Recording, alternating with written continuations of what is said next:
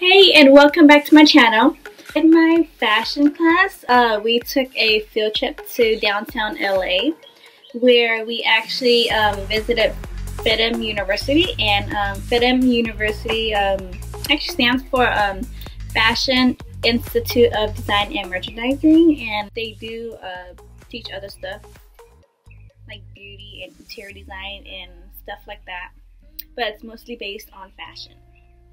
So when we went to FIDM, we first went to the exhibit they had, and it was an exhibit on the costume designs, the most popular and award-winning costume designs in film and in the entertainment industry. So I have some pictures of that in this video as well. And after the exhibit, we went on a tour of the college, but I didn't really get a chance to capture that because we were on a time limit and the tour was kind of short. And then after the tour, we were going to go to Mood, which is a fabric store, but we didn't get the chance to. So instead, we went to Michael Levine, which is another fabric store in downtown LA. I also didn't really get a chance to capture that as well. So yep, that's pretty much it. We didn't do much besides that. So I hope you guys enjoyed this video, and I will try to make more vlog videos, but I can't really guarantee it.